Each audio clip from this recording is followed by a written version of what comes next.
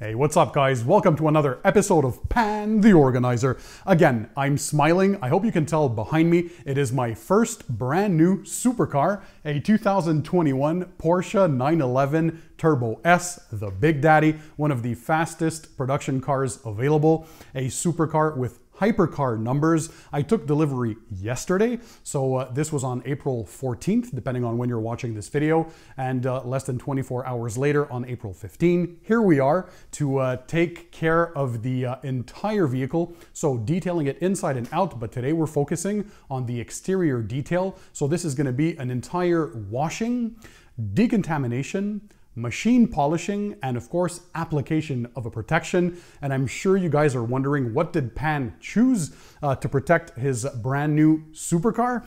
And the answer is a ceramic coating from Rohr Coatings, based out of the USA. I know this is probably new to many of you, so it's a two-step process. This is a base coat, and we get a top coat as well. So Rohr Coatings, I can quickly tell you that this has many special things because it is ceramic based, but it also has graphene infusion and also has polysilazane. So 3 components. What? Mind blown. I have a special guest that knows everything about it. We're going to discuss what this pro grade coating is all about. If you guys are interested, you'll be able to have that service done to your car as well. Or if you're watching my videos and you're a professional detailer, you're even going to be able to become an authorized installer, but authorized installer with a twist, because Rohr Coatings has a very special philosophy about the way they do things, and they take care of their installers with many different services and help to grow your business. It's pretty awesome. But hopefully you can tell we worked all day. The results are absolutely stunning. I'm sure you guys are dying to see what we've done, how we've did it, and also who the special guest is that's going to talk about it. It's a jam-packed show you will not want to miss any minute of it, so watch from the beginning all the way till the end. Yeah, I'm cracking a huge smile once again because I'm super happy, and wait till you see the end results, guys. So without further ado, you know the drill. Let's go ahead and start the show.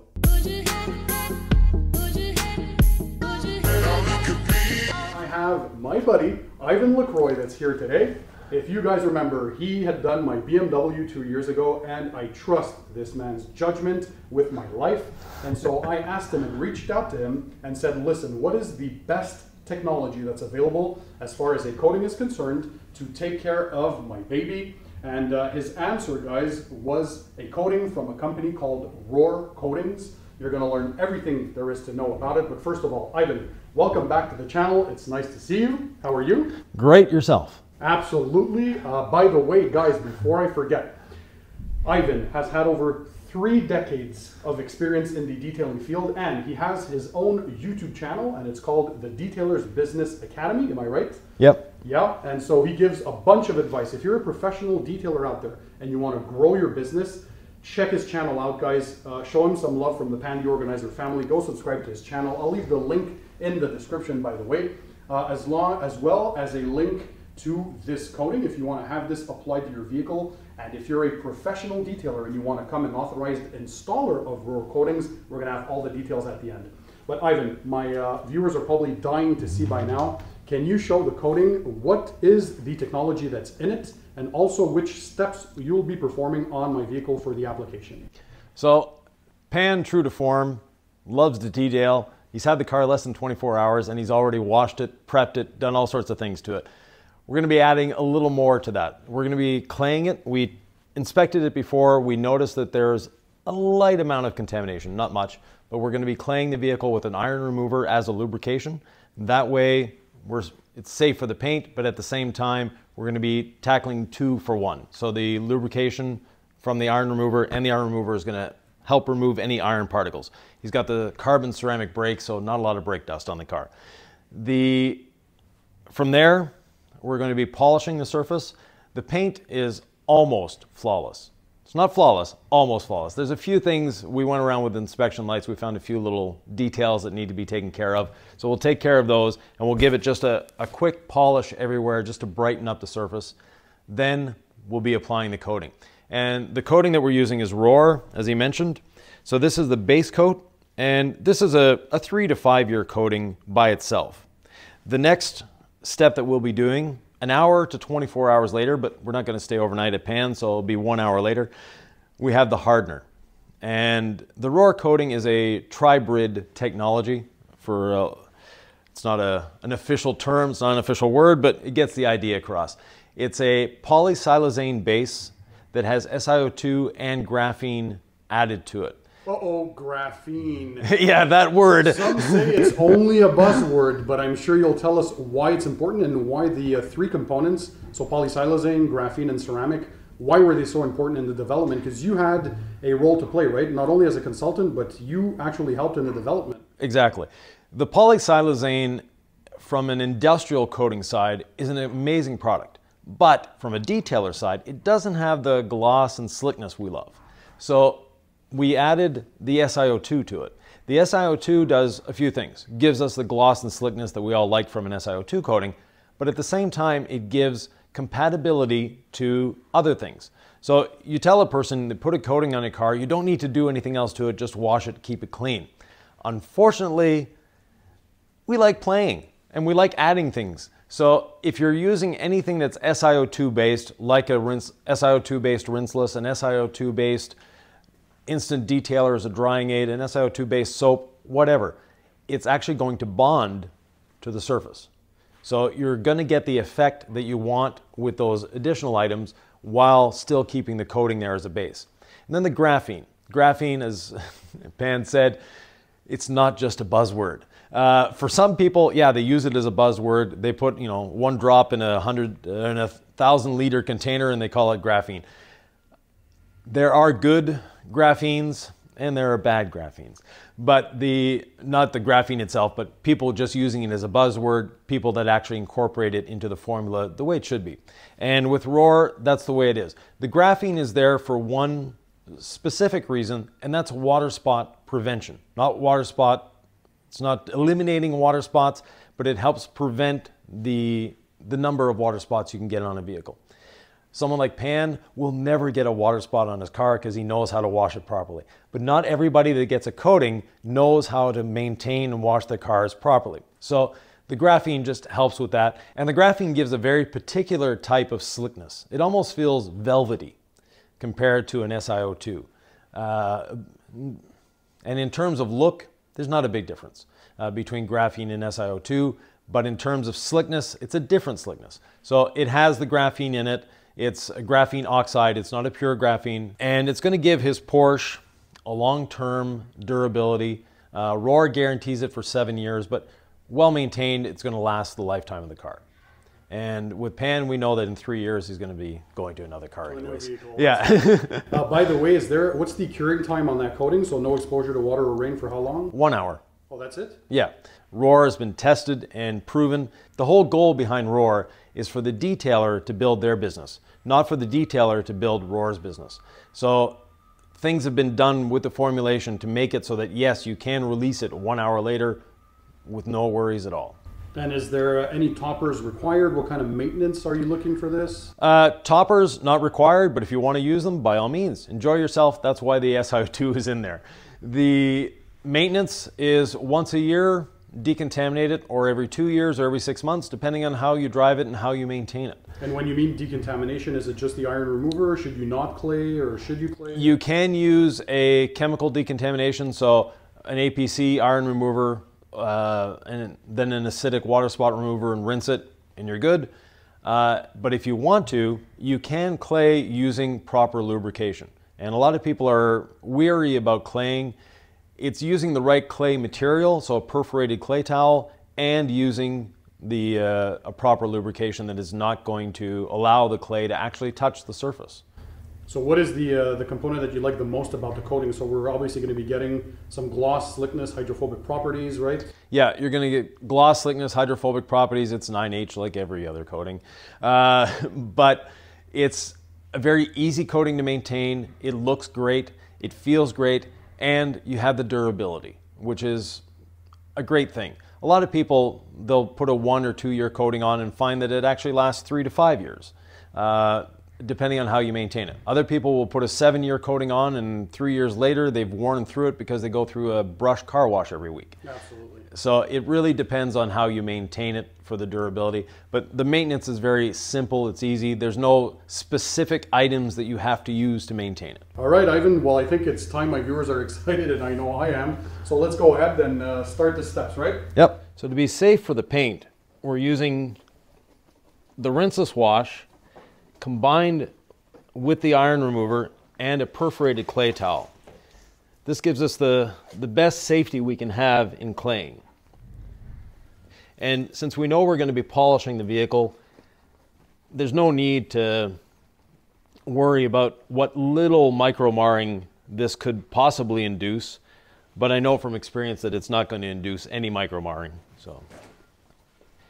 And for detailers that have an issue with the price of an iron remover. Iron removers, yes, are expensive, and they get really expensive when detailers basically waste them by spraying it on the vehicle. When you use a perforated clay towel like this, you literally just spray it on the towel instead. So you use a lot less, and as Pan can attest, you don't get the odors that you do from spraying it in the air as much. It doesn't smell like a hair salon right now.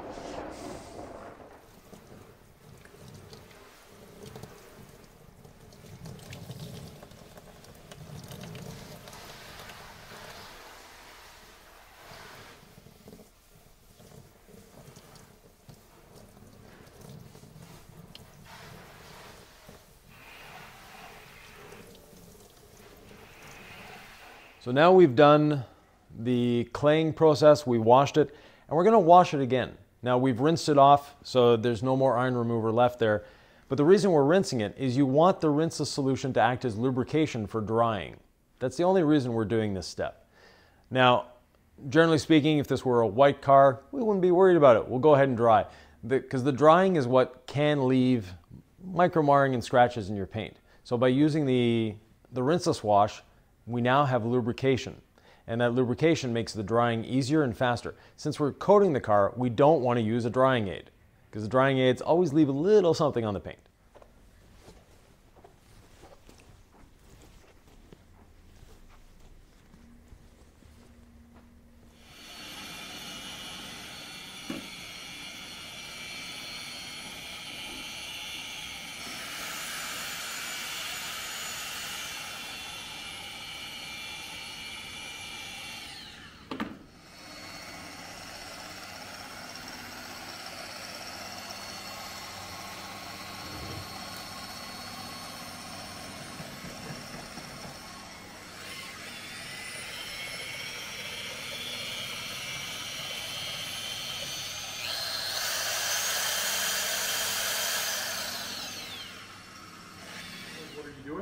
Well, we're wiping off the polish residue, and as you can see, it wipes off super easy.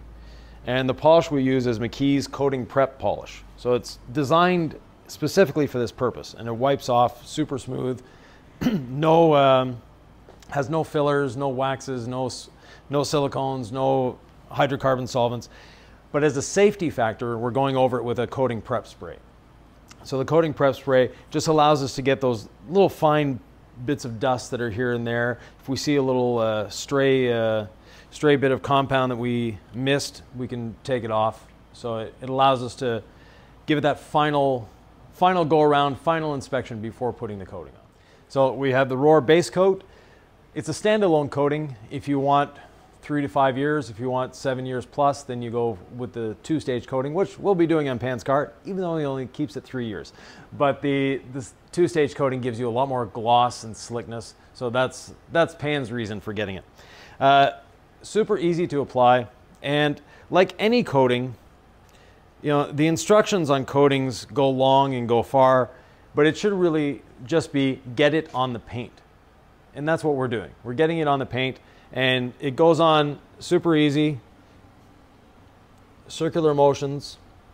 And the reason I do circular motions is if you do a back and forth motion, every time you stop, you have the capacity of getting a high spot.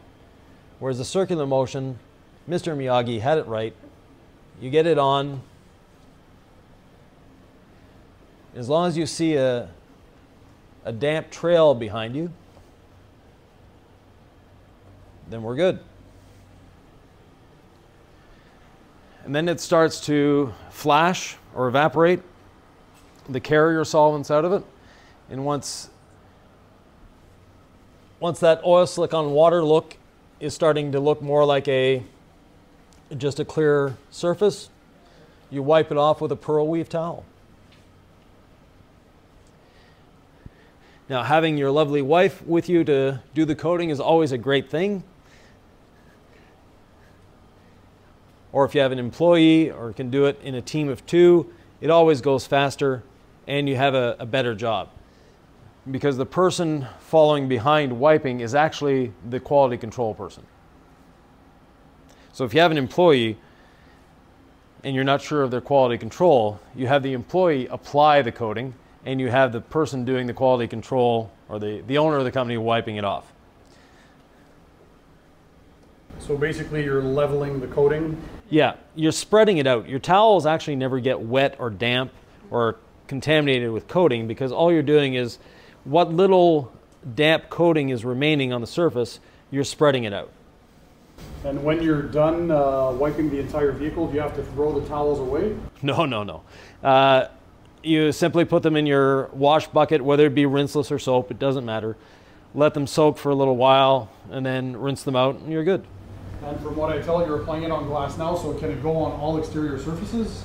All exterior surfaces. Glass, plastics, paint. Yep. You name it, it goes on it. And if you have piano black surfaces on the interior, you can put it there. Yeah. It has no smell, no odor, no VOCs, or not much in terms of VOCs, so you don't need a mask when applying it. So wipe off happens pretty quickly once you apply, from what I see? Yeah, you can wait a little longer if you want to, but basically Sylvie's been doing coatings for almost 20 years, so she knows what to look for as well. But if you feel drag on the towel, then you're a little too soon. Or if it feels sort of rubbery or like you're moving water around, then wait a little longer. And humidity changes that time frame. So a mobile detailer can apply this as well. Direct sunlight outside, hot, humid Florida day. Next step is the hardener. So the hardener gives you additional gloss, additional slickness, and hardness, obviously.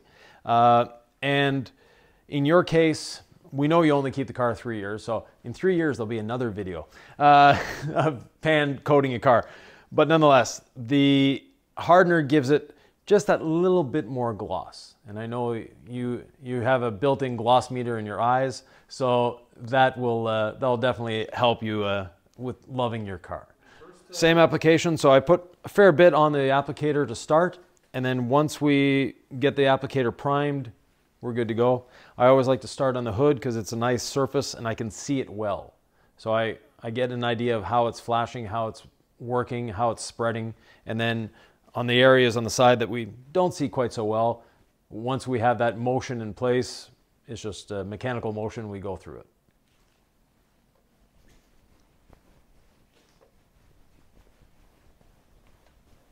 So is it flashing like the first layer? Yep. It reacts quite the same, but since we're putting it on the other coating, it's a chemical reaction that's bonding the two together.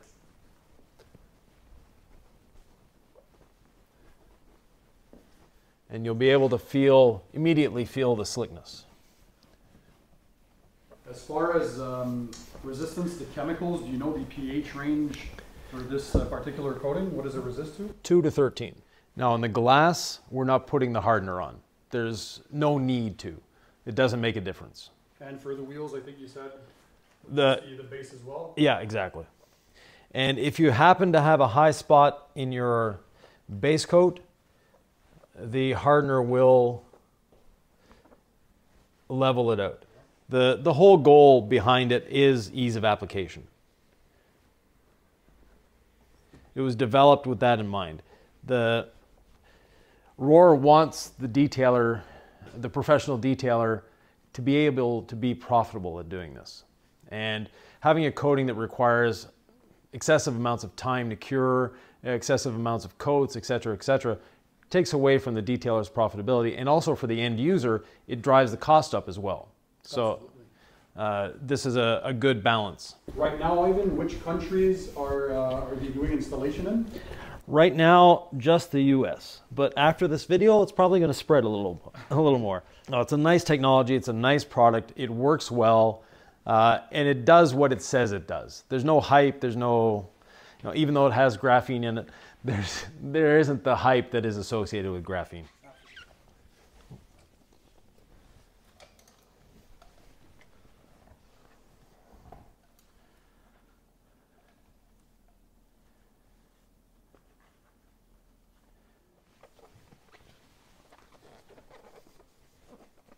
So that coating goes on the wheels as well? Correct.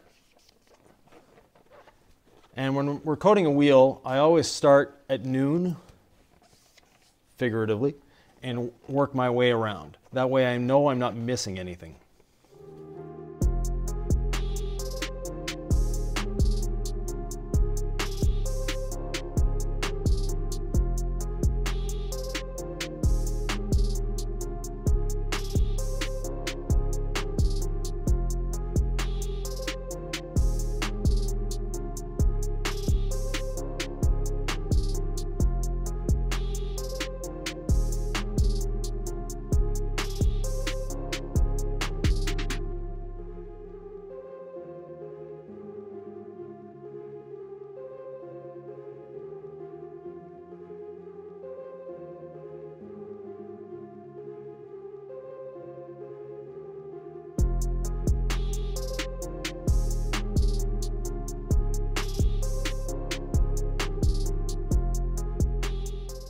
So now let's have a look at a clean side panel.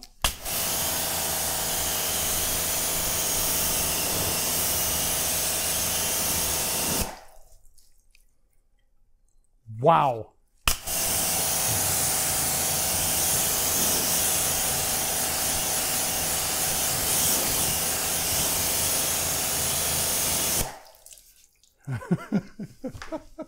I'm so excited. Beads for days, right? Look at how round and tight and crisp those beads are. That is absolutely insane.